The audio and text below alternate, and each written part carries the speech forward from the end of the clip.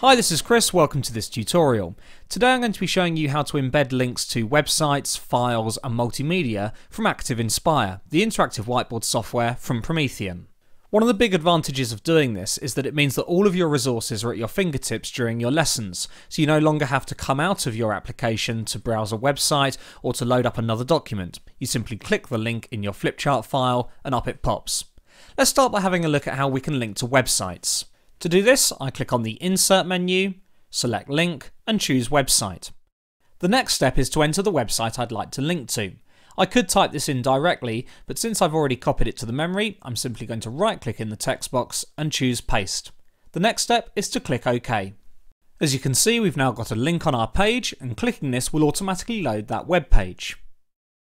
Since I inserted this as a text link, ActivInspire has automatically inserted the name of the web address as the text that becomes my button. Now this is fine with short web addresses, but as you can see, when you have a really long web address, it actually takes up quite a lot of space on the screen and could become a distraction to children during lessons. Let's have a look at some of the other options we've got for how we can insert web pages. Again, I'm going to go to the Insert menu, select Link, and choose Website. I'll right click and paste my web address in, and then this time I'm going to add my link as an image icon. What this will do is it will place a button on the screen which I can position wherever I'd like. Again, clicking the button will automatically load the web page.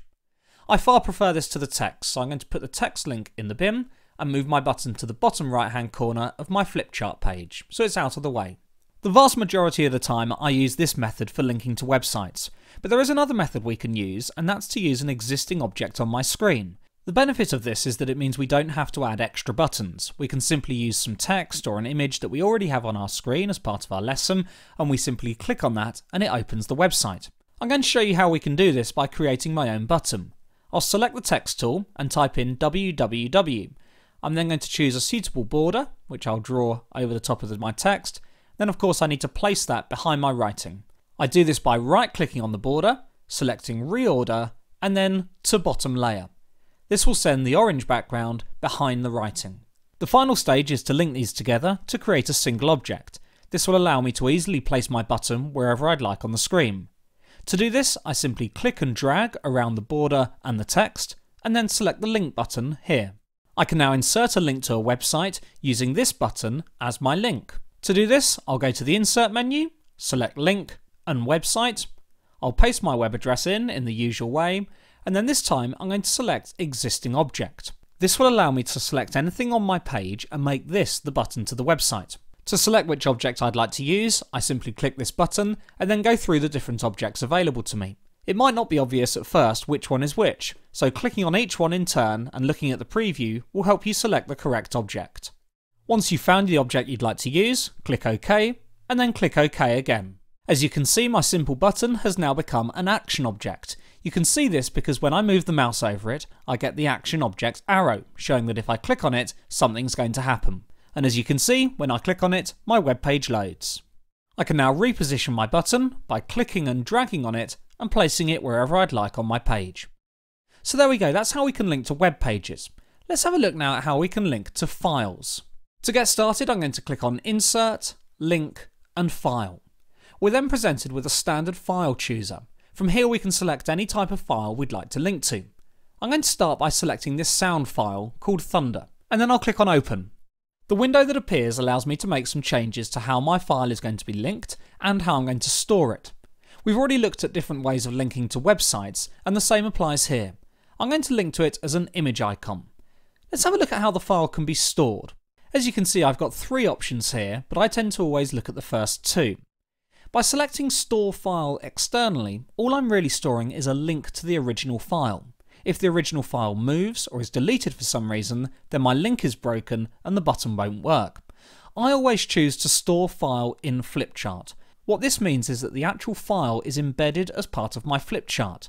This does increase the flipchart file sizes, but it means that I'm guaranteed that my link will always work. It also means that I can more easily share my flipchart files with other teachers without having to worry about also sharing all of the resources that I've embedded within it. For this reason, I always choose to store the file in the flipchart. So I'm going to select that now and then click on OK. As you can see, we now have a button on the page, which I'm going to click and drag and place into the bottom right hand corner, and then clicking the button will load my file. I've got all the controls that you'd expect here, including a play and pause, a volume control, and a time slider to allow me to jump to a particular position in my sound file. So that's how we can insert links to sound files. Let's have a look now at inserting links to video. Again, I'll click on Insert, select Link, and choose File. This time I'm going to select the piano movie and press Open. From the window that appears, I can choose how to link to my file and how to embed it. This time I'm going to select Placeholder. This is a special type of link that we can use for video or we can use for Flash objects, which I'll talk about in a second. By selecting Placeholder, it actually means that I can play my video directly from my flipchart page without having to open another program like Windows Media Player. So I'm going to select Placeholder, select to store my file in my flipchart, and then press OK. As you can see, we now have a clickable region, and by clicking on this, my video starts to play directly on my flipchart. Clicking on the video again will stop it, and then I can resize it by clicking and dragging on the button in the bottom right hand corner. To restart my video, I simply click on play.